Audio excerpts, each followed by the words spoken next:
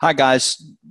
I've got Charles in here with me. We're talking about something that he found. I don't know if he meant to find it, but he found it. And it's pretty cool. So, Charles, take it away.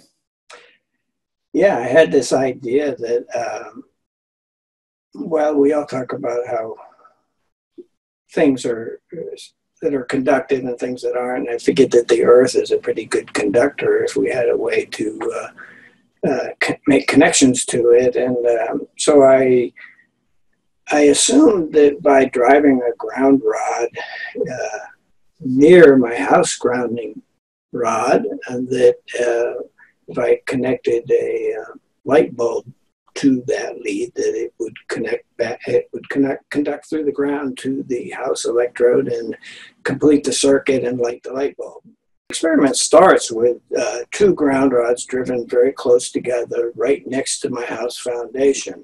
One obviously is the ground rod for my house electrical system. Right. The other one was just an orphan ground rod that I drove 14 inches away, and they're both driven to 8 feet. I connected my light bulb to the one that was not connected to my house grounding system, and I expected to see the current flow through the ground to that connected ground rod, but it did not do that.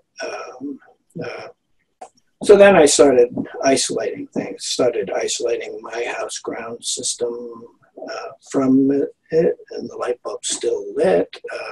So then I drove a ground rod 20 feet away from the house, and it still lit. So that was kind of the basics of what I did with the different experiments. And all the time, of course, I'm testing other possible places the current could be returning to my house system. The water pipe ground, which tested as not having any voltage or amperage. Nothing metallic in my house. All my metallic systems are all bonded together, and the sewer pipe, the gas pipe, nothing tested as energized, providing a path back to my panel to get back to the transformer. So how it's getting back to the transformer, it's pretty much left with it's finding its way through the Earth somewhere. And we're going to see that right here. So let's look at it.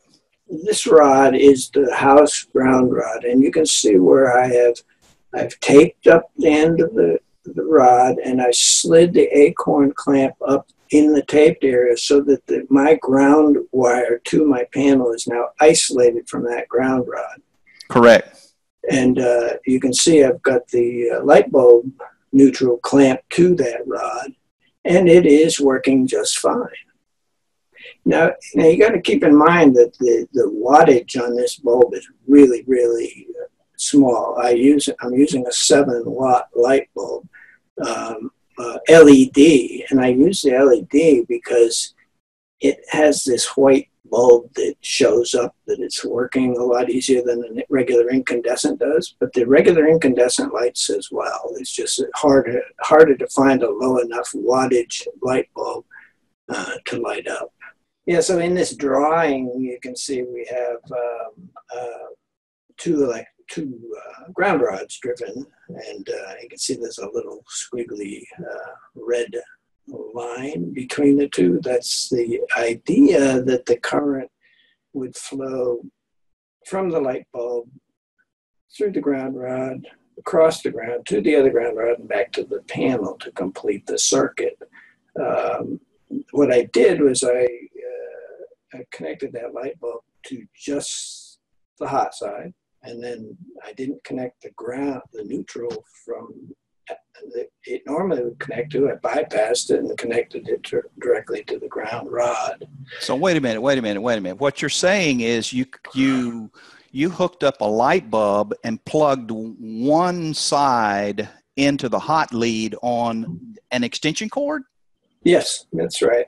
And then the other one, you connected it to a ground rod, which would be the other side of the extension cord, and you made the light bulb glow. It wasn't involved with the extension cord at all. That the white line going from the light bulb to the ground rod isn't involved with the extension cord at It all. didn't. You left that up. You left the neutral side open That's right. and got the light bulb to shine. That's right. I expected the light bulb to light up, but what I didn't expect was that, what I was surprised by was that it did not go to the close by ground rod of the house. 14 inches apart, and it was choosing a different path back to the transformer for some reason. That's crazy. Yeah. So let's go look at that. All right, let's go. All right, so here we are on Charles's video. So what do we have? Well, here you can see the light bulb is clearly lit up. That white wire you can see comes off of the neutral prong of the light bulb, and the hot prong is plugged into the hot side. You can see the neutral side is completely open. Right here. And the neutral side is open. Right. So current has no place to flow except through the neutral wire to the ground rod, and then back to the transformer. And the light bulb is on, and we'll stop it right here and see that this line, the white line, runs around and is attached to a ground rod driven into the ground. So here's your garden hose here. And we'll just keep running the video here. Charles, what we have here? Yeah, so at this point, this ground rod is a different ground rod than the one I drove 14 inches away from the house ground rod. What I did then is I disconnected the house ground wire. That left the only system grounding for the house at a water pipe another 10 feet away. But this rod is about 20 feet from my house. So the rod we just saw is 20 feet away from your home. That's right. And in order to get that light bulb to run, there has to be current in the ground. That's and right. You're testing that current with this tester here at 1 foot away. Is that right? That's right. All right, so let's run the video. So it's beeping. I'm not sure if you guys can hear that in the video, but it is definitely beeping. At 2 foot, he's right at the base of the what looks like a bird feeder. At 3 feet, it's beeping. He's still energized at 4 feet.